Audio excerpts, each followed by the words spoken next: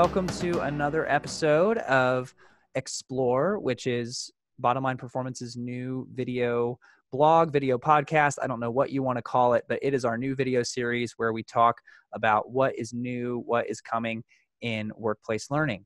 And I'm very excited today. I have Dr. Karl Kapp with me.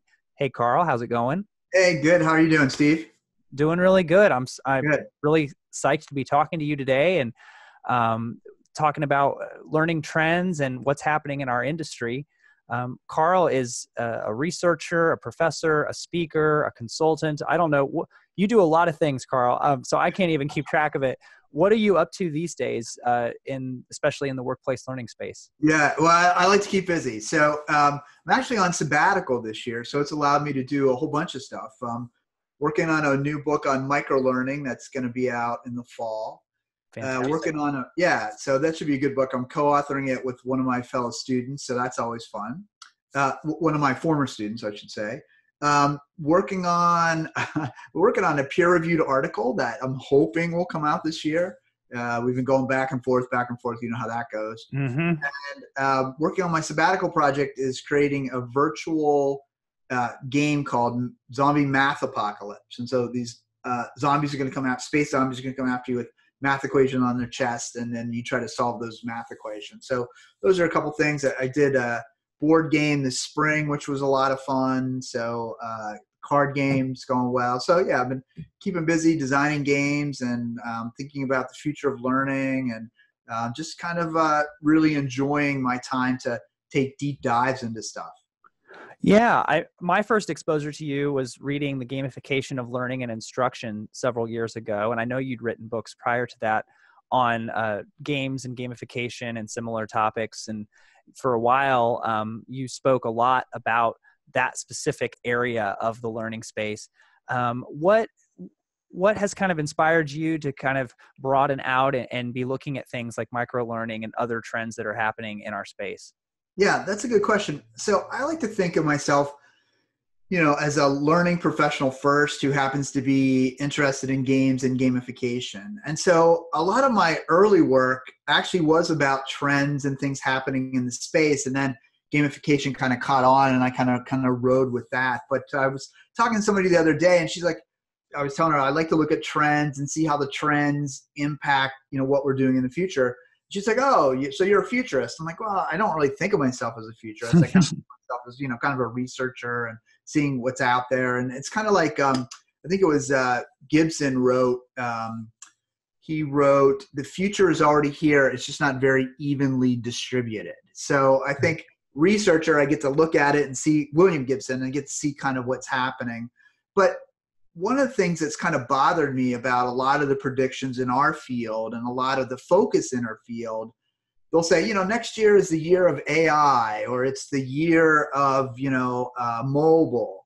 But to me, that's not really a trend. That's a technology. The trend is that we're going to have coaches in our pocket that are technology enabled that are going to help us be better leaders or better presenters. So to me, the trend really is toward behaviorally focused digital apps, not toward, mobile learning or micro learning. So I think we really need to think about, let's not focus on the technology of these so-called trends. Let's talk about what's converging and what that means for us. So for example, you have this trend of micro learning, right? But what it's really about is giving small, precise, accurate learning just in time. So maybe we should focus on that. It's harder to encapsulate all that in one word, but microlearning works. But really, we're not about microlearning, right? We're about helping people perform better at the time of need. That should be the trend, not microlearning. Maybe it's that learning professionals are just getting new tools that can help them do that better, which is really what the focus should have been on all along. Would you say? Maybe talk a little bit about that. Yeah, I think so. I mean, I think the focus really should have been on, should always be on the outcome first. Like, what do we want from this learning event? And so that is a little bit more complicated than saying, oh, here's a new technology. Let's figure out where it goes, or let's figure out what it needs to be associated with. So, for example, when the iWatch came out, which I saw today, this is fascinating. So Apple is now the largest watch manufacturer in the world, bigger than Switzerland, which I think is amazing. But when it first came out, people said, oh, let's do iWatch learning. And I'm like, what problem are we solving with this iWatch learning? So I think we really exactly need to start at the problem or the behavior that we want to change. So for example, working with this one company called Present R, it's the word present in the lowercase r, and they have an app that coaches you in how to be a better presenter. It actually tracks the number of verbal interrupts like the ums and ahs or as you know, and gives you feedback. It gives you feedback on your pacing and your volume. So, but it's not really about the technology. It's about having this coach that's going to monitor your behavior, give you feedback on your behavior, and help you be better. So I think we really need to think about, so when people say AI is the future of learning, I'm like, what is this AI? Like, what do you mean AI? Do you mean like the Terminator AI? Do you mean like how AI from 2001? Or do you mean, this chatbot that's going to interact with me and help me think through this problem? So then the learning needs to be about thinking through problems and how do we do that? So we need to get better at breaking tasks apart, making them into specific algorithms, and then figuring out how do you teach that algorithm. Maybe it's with AI, maybe it's with one-to-one coaching, maybe it's just a job aid. So we really can't get caught up in the technologies, in the convergence. Now, certainly technology enables us to do a lot of stuff that we haven't been able to do before, or scale at a level that we have not been able to do before. But I think we need to be careful. Like, so for example, everybody's all over VR. I'm like, well, okay, so what's the app, right? What's the killer app for VR? It's kind of like, it was fascinating to me. Microwaves have been out for like a long time, but they never really caught on until they created the killer app, which was microwavable popcorn. As soon as microwavable popcorn was created, people went nuts for microwaves. That was the killer app of microwaves. So we need to think about, if you have AI, what's the killer learning app for AI that's going to make it make sense for us as professionals rather than just chasing after AI? I get what you're saying. It's like there's an extra layer to it where we'll see it in the marketing world or the consumer world where these trends start to play out. But in order for it to be used for workplace learning, there's that extra piece where it needs to be enabling performance or enabling learning. And there's the corporate, how do we scale up? How do we adopt this technology? The expense involved and what have you. Do you see that happen where we kind of will have that maybe almost like a much longer than anticipated delay between the buzz and the excitement around something like AI and the adoption in the corporate space? Yeah, I definitely think so. That's a really good observation, because what happens is it's easier to come out with the technology first, right? We've got this AI, or we've got a micro learning that we can deliver, right to your phone whenever you need it. But it's harder to say, well, how is this really going to impact this organization, these people in this organization, and how's it going to make their job easier, better, faster, more proficient, whatever that happens to be.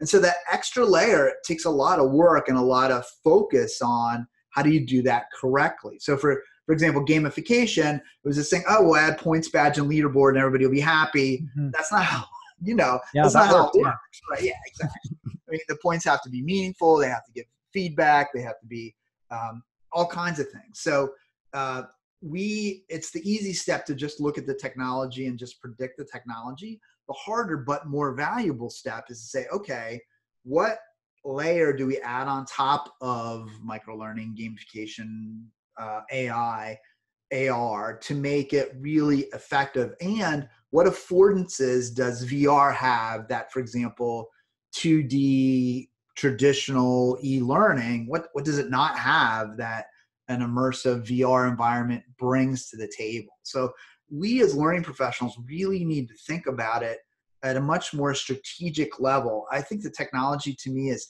tactical, but really we want to think strategically. Everybody talks about sitting at the table and all that kind of stuff. Well, you can't just sit up at the table and say, hey, I got this great AI, let me implement AI, right? Unless you're an AI company. But if you're in learning and development, it's not about AI. It's about how do our managers make better decisions? How do we teach our brand new VP to think at the enterprise level, not the department level, right? Those are the real issues that we need to deal with as learning and development professionals. That's absolutely right. I love what you're saying. Given the fact that learning and development professionals have to be concerned with that extra layer, so to speak, beyond just the technology or the hype, what are some of the trends that you see where that layer or that pathway to clearly impacting performance is defined enough that the trends are really ready to make an impact in the learning space? Yeah, that's a good question. So first of all, I don't think, figuring out, so for example, if we take our best salesperson, we might say, oh, our salesperson, let's do some VR sales training. So we'll have these virtual sales meetings that we can have, and we'll train everybody how to do that. But if you don't take the step and say, okay, we have our best salesperson, how do we dissect what she does that is so different and so much better than the rest of our sales force? So we need to know like task analysis. We need to break down what she's doing, looking at her behaviors, looking at how often she does things, and then take those elements and add them to the VR. But if we just say, let's add VR for sales practice, we're not really getting to that level of what makes a difference. So we as learning and development professionals, in order to catch these trends for our organization or leverage these technologies for our organization, really need to think about breaking down tasks. And it's so funny, when I first started graduate school, we did these painful task analysis documents. And one famous one was always, how do you change a tire? And so you do that, and then like, well, you forgot to mention, go get the lug nuts or something. So now the tire's on there and there's no lug nuts, right? Oh, and you forget how detailed you have to be. But, that's kind of fallen out of favor a little bit. And so I really think that we as L&D professionals need to, go back to our, the trends are back to our roots a little bit. Task analysis, I think, is going to be a huge trend. Performance analysis is going to be a huge trend in terms of what we're able to do. And I think ability, so if you think of like all the analytics, right? Analytics is always, that's the future of learning, right? Well, what do you do with the analytics? So I was with one organization, I created this really nice dashboard, and she goes, and had red, green, and yellow for like what's, and she came back to me and she said, the trainers don't know how to interpret the dashboard. I'm like, okay, well, yellow means, people aren't doing that well, but they're not horrible. Red means horrible. Green means they're okay. She's like, no. But once you interpret it, how do you coach to that? How do you train to that? So it's not enough to say, oh, we're going to have learning analytics. We have to say, okay, what do you do with the results of the learning analytics? So interpreting and then acting on the results, I think, is a trend that's coming up as well. We now have all this data, but we don't always know what the data is telling us or how to react to that data. I think what you're getting at, and correct me if I'm wrong, is that if we think about what a performance consultant or an instructional designer, which has always been after, which has been analyzing performance, really understanding the tasks breakdown of what somebody needs to do to be successful, being able to design the right solution, being able to report and have evidence that change has occurred, that maybe becomes the filter for evaluating these different technologies that are coming out. Would you agree with that assessment? And if so, or if not, what do you think, what would be your recommendation to a learning professional who's trying to look out there in the landscape and look at different options and decide what they should be integrating into their programs? Right. So I think two things. First of all is you definitely have to have that understanding of task analysis, performance analysis, what the end goal is. And second, I would argue, look internally first. Okay, where are the problems internally? And then look for solutions, whether they're technology-based solutions or not technology-based solutions. Don't go out and look for a technology, look for a solution. And I think a lot of what has happened in the L&D field is you'll get really smart techie people that don't know much about L&D, and they'll create this really cool like niche product. They think it's a cool niche product. and they'll sell it from the technology perspective. Like, here's AI, this AI can do this, and this AI can do this, and this AI can do that. Yeah, but my problem really is, how do my customer service reps at the call center have an intelligent conversation with somebody who's upset, right? That's really the problem. Mm-hmm. And so AI might solve that, but what you're really looking for is a solution based around conflict resolution, understanding your customer, first call fixes, those kind of things. So I really think that it makes a lot of sense to look at your problems internally, your performance problems, and then look for solutions. And I really think the technology should be the second thing mentioned, not the first thing mentioned, right? The first thing should be, here's, a call center solution. Oh, and by the way, it happens to be AI empowered or AI enhanced or something like that. So I would look for vendors that talk about solutions first and technology second.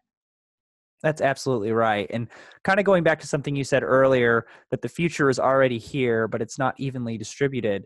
For those that are really curious about separating the buzz from the reality with VR and AI and things like this, do you have one or two examples you could share where one of these solutions that maybe is currently considered more cutting edge, in quotes, actually was the best and right solution to solve that performance challenge? Yeah, that's a great question.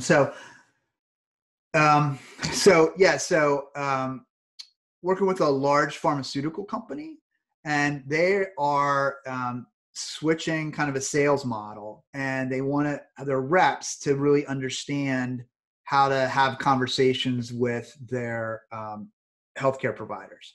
And one of the things that they've done is we've actually made an immersive environment for them to feel like they're on a call.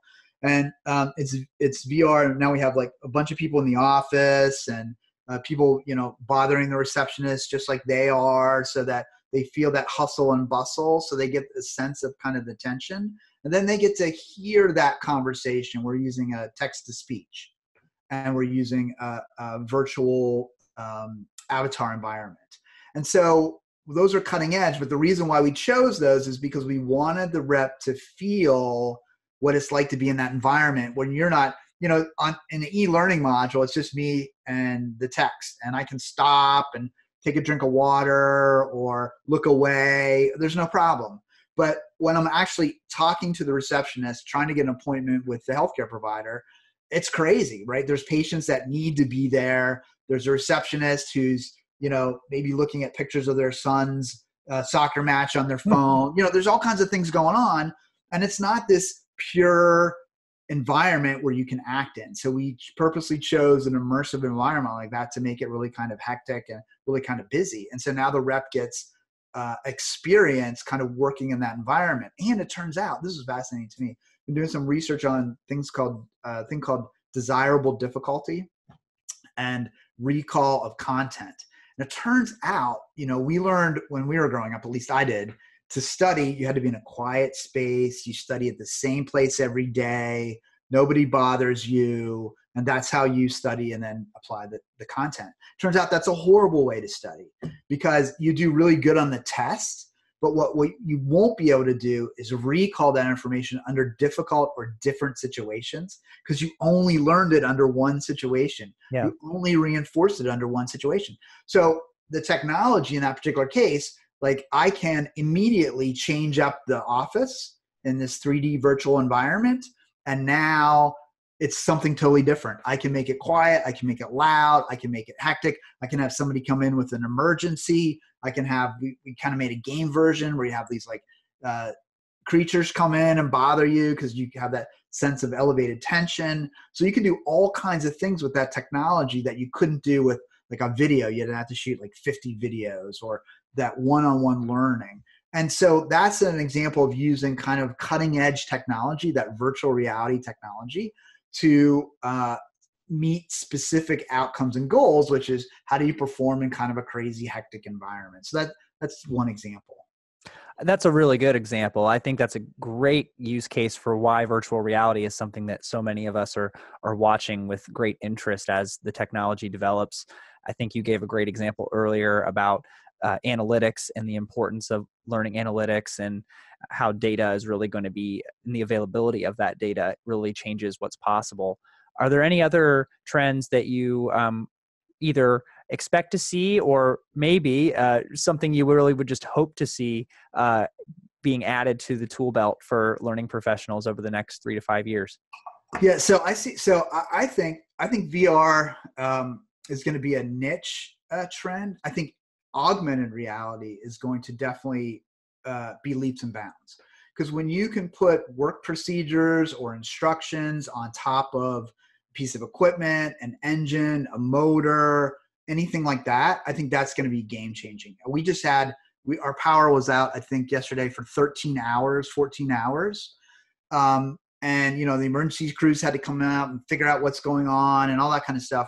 But could you imagine if they had all that information in a contact lens, because it's not going to be glasses, it's going to be contact lens, and a little computer in your pocket, and it's going to be able to give you the data about that particular transformer, what is wrong with that transformer, what it should look like, what the schematics look like, where the equipment is, where the wires are. So I think augmented reality is definitely going to be a game changer for learning and development. Now, the serious augmented reality people tell me, you know, that's still going to be like 5, 6, maybe 7 years out till we get it kind of perfect. And if you think of the Gartner hype cycle, we're probably near the top of hype for augmented reality. And then we're going to fall in the trough of disillusionment. We're all going to be upset. Augmented reality is not going to save the world. And we're going to have to, but then we're going to have this slope of enlightenment and the plateau productivity. And we're actually going to see the results of it. And that's the other thing to think about technology is, I mean, there are some companies who haven't heard, who think e-learning is like revolutionary, right? So there are lots of opportunities for us to be really intelligent about solving the problems of our clients or customers, internal or external, without this leading edge stuff. I also think that sensor-based instruction is going to be really kind of important in the future. It was hyped there for a while, then it kind of went away. So I always say, look for the hype stuff that's gone away. That's going to at some point break through and really kind of be successful. Not in every case, but in many cases, that kind of technology invisibility kind of comes back up there. Like, so Google Glass, for example, it kind of went away from mainstream, but there are plenty of factories where every employee has Google Glass and they're using it for work instructions and that kind of stuff. So those kind of things I think are going to be around. And I think the other thing that is going to be really helpful is going to be those behavioral apps that I talked about. There's going to be there's already one for leadership. There's one for presenting. There's one for running meetings. You know, all those kind of technologies are going to help us do a little bit better. And it's going to be, it's fascinating. I was reading something the other day about managers are managing more and more by exception and by triggers and alerts from systems. And we're going to have to learn as humans there's going to be a huge human trend, I think, but we're going to have to learn how to read and interpret that for our human interface. So how do you, if somebody's dealing with data all day and then they have to go talk to their employee who's having a bad day or is coming late or whatever, those are fundamentally different skill sets, right? People that are really good at data aren't often really good at some of the HR, warm and fuzzy, empathy type of things. So there's going to be a huge need there. This was kind of a joke, but someone was telling me one time they went up to an intern and said, "How do you like your new job?" She goes, "I hate it. The boss makes me speak in full sentences and make eye contact." Right? So that's right. Yeah. Right. Exactly. But so what's missing? So that skill. So as L&D professionals, it's so funny. We're simultaneously dealing with this, you know, huge rush of technology, but also rehumanizing the learning and development process so that we don't lose what fundamentally gives us an advantage over, you know, a robot or a machine or something like that. It's going to be very interesting. So I just started jotting down notes as you were going, because so many good points there. We've seen that rise in soft skills requests and interests, and on our own learning trends survey, we've seen the rise in soft skills training. Your comment about looking for the technologies that maybe have gone away and then come back kind of made me chuckle. I was thinking about some of the rudimentary early attempts at things like Second Life. And then you think about where that was and the interest that was around that years ago. And now we're seeing that VR is making sense in some of these more niche use cases. And AR even makes me laugh a little bit thinking of QR codes all grown up, right? So Yes. no more, we don't need the QR code because we'll have the contact lens and we can just look at stuff and get that information, in the future. So those were all great examples. Yeah. I want to shift gears just a little bit and talk about some of what you've been doing over at lynda.com, because I've been very interested and I've enjoyed seeing some of the content that you've put together for them. Tell us a little bit about some of the courses that you've done at Lynda, and what do you like about creating educational content for kind of the MOOC media? Yeah, so it's really kind of interesting. Just real quick, I wrote a book several years ago called Learning in 3D with Tony O'Driscoll. We co-wrote it. It was all about Second Life and all that. And I always joke that you can track the death of Second Life to about the day that book came out. But the fascinating thing to me, you were on that trend. I was totally on that trend, yeah. But the really fascinating thing to me is, and I keep wanting to do this, but all the same concepts and ideas that are in those virtual worlds are in virtual reality, right? We just need to do that. And it was so funny because one of the things that made me write that book was the first experience I had. I went into a virtual classroom, sat at a virtual chair, and saw a virtual PowerPoint. And a lot of VR experiences are just like that. I'm like, that's not the experiences we want to recreate. Recreate an experience where you're a first responder and you're at an emergency, or someone has just collapsed, or those kind of things. So like any one of these subjects, I could talk forever. But so the lynda.com courses, now LinkedIn Learning, are really, I've done a number. I've done several on gamification, just did one on gamification of sales. So thinking about how to do that correctly, and did one on learning and development as a competitive advantage. So what do you need to think about if you really want learning and development to be a competitive advantage for your company, not just for something that you have to do or compliance or whatever. And the process to me is really interesting because it's not, I just read another study by a gentleman. He said he looked at, I think, 6.9 million instances of TED Ed videos, and he made conclusions. So one of the conclusions he made was never ever take classroom instruction, like somebody in front of a classroom, chop that up and make that into learning bits. And LinkedIn Learning doesn't do that at all. Basically what they do, it's more like a one-on-one mentorship or conversation. So there's me as an instructor looking at the camera, which is the learner, and really talking to them about what they need to do.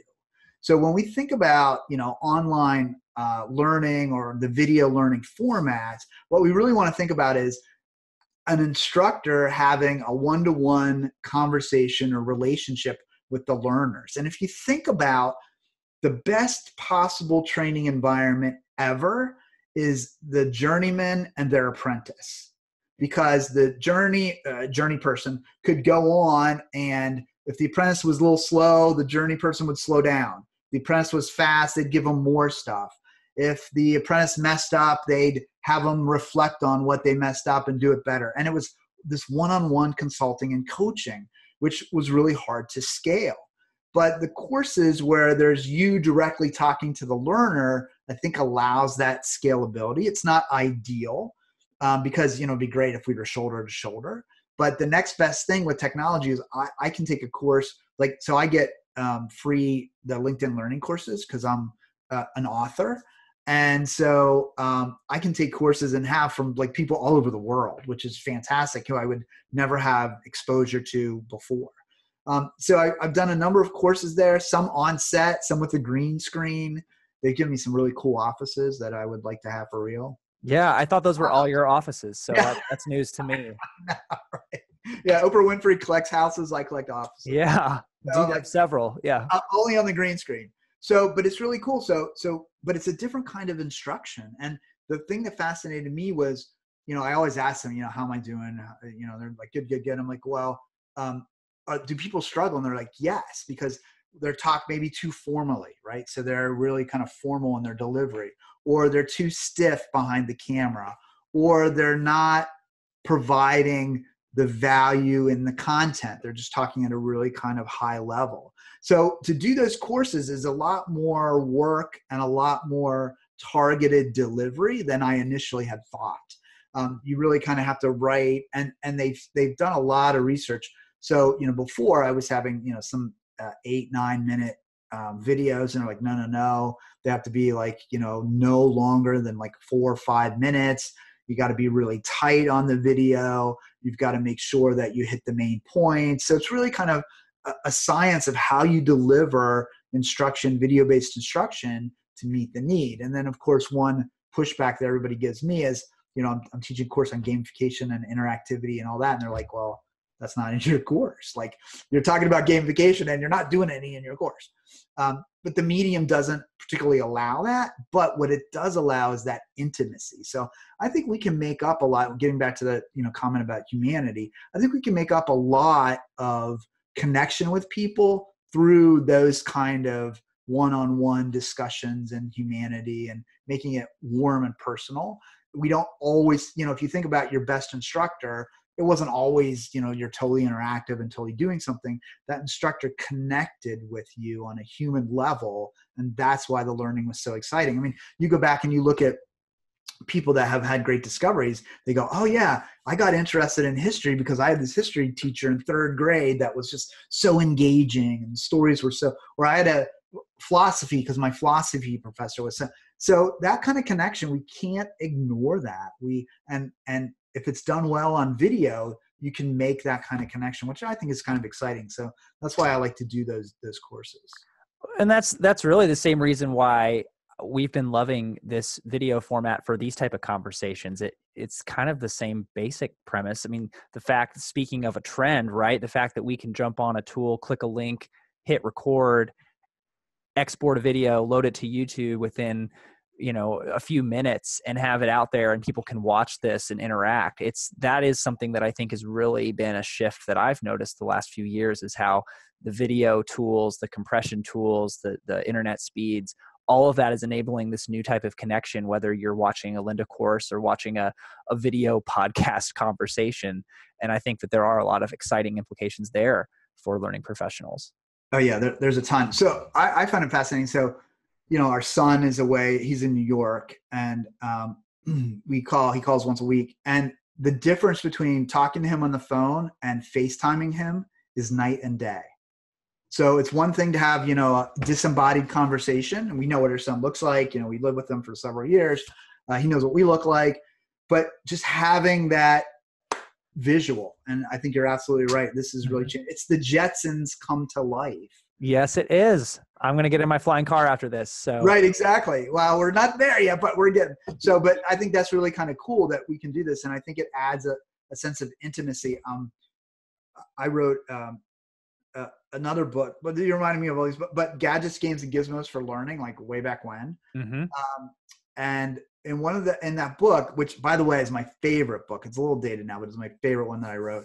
I talk about Batman, the new Batman, how Bruce Wayne is very old. He's in the Batcave, but he's giving instructions because he can see through the eyes of his surrogate, Batman, who is fighting crime. And Bruce Wayne, the older Bruce Wayne, has all the knowledge and ideas, but the youth has the energy and the strength and that kind of stuff. And I think that's we can now have an expert really be kind of anywhere and coach a lot of different people and help a lot of different people. And it's very scalable. And video makes things scalable, which I think is really exciting. And I remember when the World Wide Web first came out, video was like it was painful to watch when you downloaded it. And I read somewhere, somebody said, no matter how painful video is, no matter how choppy it is, master video on the web, because that will be the future. And he was absolutely right. Here we are. Right. So it's kind of like that with new technologies, right? Yeah, VR is a little clunky. Yeah, AR is not quite there yet. Sensors don't really sense everything that they should sense. Doesn't matter. Get to understand that. Like I always say, find a technology for your hobby. And when you do that technology as your hobby, when that technology makes it, whatever that happens to be, then you're going to be prepared to do that and solve problems that you're working on because technology is now ready for it. Totally. So we're a few months out, so I imagine you don't know quite yet, or you probably know, but I know from speaking that you take some time to put it all together. But we're really excited to have you coming to our eXLearn conference this September as one of our keynote speakers. Our conversation today has kind of been around some of the topics that I think you're going to be talking about, but maybe tell us a little bit about what you're planning to share with attendees at eXLearn. Yeah, so I'm really excited to be out there and really excited to be part of the conference. So thanks for that. One of the things that I'm going to try to talk about what to look for when you look for trends. I'm going to talk about the convergence of several different things that point to a trend. I'm going to talk about a little bit how you find those lines of convergence, how you think about those lines of convergence. Because in the back of my mind, every time I'm talking about the new technology, I'm thinking, okay, how about Bernoulli drives, right? They went away. How about beta tapes? They went away. So technology does change, and sometimes you can bet on the wrong technology. So I'm going to talk about ways that you can kind of bet on the right technology, and where do some of those converging lines lead us as L&D professionals, both from the technology perspective, but also from the practice perspective. When I first started in instructional technology, there wasn't a whole lot of computers or technology. So I finally kind of smartass said to my professor one time, I'm like, where's the technology? Like, what is this instructional technology? He said, technology in our definition is the systematic approach and scientific explanations that we apply to learning. And I thought, oh my gosh, that's a great definition of technology, because the tools will change, but having that scientific approach, having that systematic approach is what allows us to adapt to the new technologies out there. So I'm going to be talking about that as well out there as well. Well, guys, I stand corrected. Carl's ready to go. We're 4.5 months out. He's got it ready to rock. So, Karl, I'm going to close us out. This has been a fantastic conversation. We've got 5 questions that we've been asking everybody who's been joining us on these videos. So I'm gonna fire away. Our first question here: a person you love to follow on social media. Okay, so this is a little self-serving, but one of my former students, Melissa Milloway, if you're in like the L&D department of any organization, she is an expert at working out loud. She works at Amazon, but her weekends, her evenings are creating e-learning projects and experimenting with e-learning tools, and then talking about her experimentation and what went right and what didn't go right. So I think Melissa Milloway is a fantastic person to follow. So I definitely recommend her. Totally agree on that one. What about a great piece of advice that you have received? So someone once told me, you can never find time, you can only make time. And I thought that was like really good advice. Like, don't try to find time to do this. If you think it's important, make time to do this because it's important. You're never going to find the time. So I thought that was really that was a helpful piece of advice. And then, yeah, I think that's helpful. I can't hear that enough. I like that one too. So, biggest lesson learned in business. So,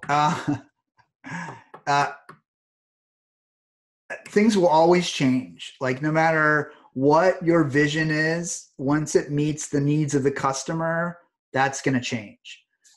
So always listen to the voice of the customer, always kind of get what their ideas are, have some idea of what you want to do, but it will be shaped by the customer, and that's okay. Listen to the customer, listen to what the customer is telling you, and then adapt appropriately. So other than copnotes.com and bottomlineperformance.com, what is a favorite website or blog that you have related to learning and development? Okay, so this isn't exactly related, but I love the stuff by Tom Peters. Some of it might be a little bit old, but his website, he has got all kinds of resources on there and all kinds of ideas, and he talks in quick, pithy little phrases, but sometimes they really resonate. So I remember one he put on there. It was by Mario Andretti, and he said, if everything seems under control, you're just not going fast enough. And I thought, like, talk about business. What a great, yeah, you feel like everything should be under control, but then you're not really doing what you should be doing. So Tom Peters is definitely a place I would look for resources and blogs and things like that. If you're new to the e-learning field and you kind of want e-learning recommendation, Connie Malad's the e-learning coach, I think is a great place to go. Really good information there. So those are a couple different places that I like to stop by and take a peek. All right. So finally, tell us an app that you can't live without. Okay. So this might be cheating, but it's a game app. It's a game app. Okay. So it's definitely Plants vs. Zombies 2. And I'm like addicted to that particular game. Like literally I play it every morning because they're so smart. They have every day they have a challenge. And if you do this challenge 5 days in a row, then you get this piñata and you get more prizes and stuff like that, which is all virtual. It means nothing, but it's really smart in terms of pulling me into that. So that's an app I use literally every day. Well, there you have it, guys.